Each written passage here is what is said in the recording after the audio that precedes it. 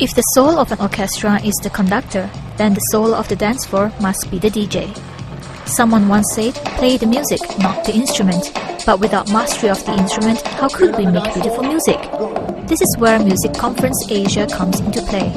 Actually, our objective is to bring Asia Pacific down to Malaysia, to create a unity and a music hub in Malaysia. Hundreds and millions of musicians, musical prodigies, producers, sound engineers, sound designers, and of course, even people who are just big music fans, to come down and share their knowledge, to network, and to also debate about the music industry.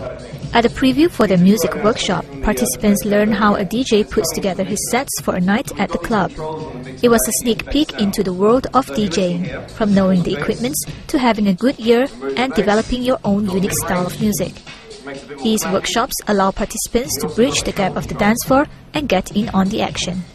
For the first time in Malaysia, what we're doing is we're making it a large-scale event where the crowd and of course exclusively for musicians can come and actually one-on-one deal with the DJs and the musicians, and of course interact with the DJs and learn what the DJs are doing behind the scenes. What do I do next? I mean, how do I go about getting a gig? How did you guys start?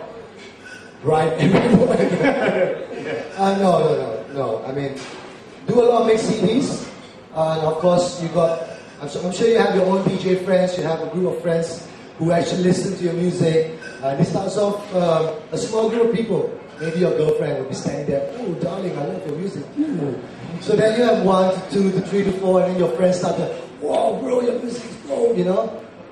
Or you have 5 different girlfriends playing, 5 different nights to 5 different chicks, and then one day you put them together and say, "Guys, dance with my music." So start off with friends. That's what I'm saying. Do your own parties, and you feel you're good enough, maybe you can organize your own little gig in a small bar. Do a free party, get all your friends to come, your friends will bring their friends, and if you like it, you do the next party, and so on. Definitely, first step is getting confident with yourself, playing in front of people. First you've got to start with your friends, because hey, how are you going to play in front of strangers if you can't actually play in front of your friends?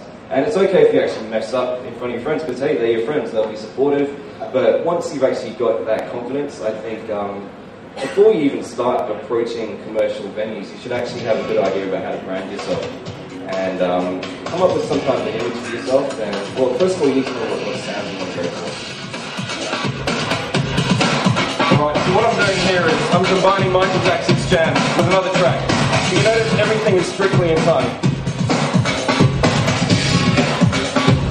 And you can chop in and out as you wish, just like you would with a turntable and 4 CD bays and a mixer. Alright, the added advantage of using Ableton is that you can actually jump to different points in the track.